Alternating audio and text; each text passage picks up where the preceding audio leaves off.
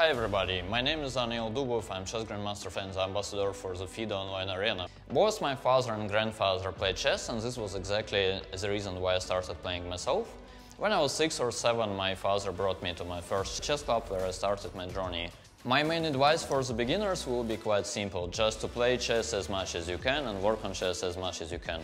The good part is that actually it will all be useful. Playing chess, solving puzzles or reading books, nothing will hurt. Join the FIDE online arena and become a part of the professional chess community.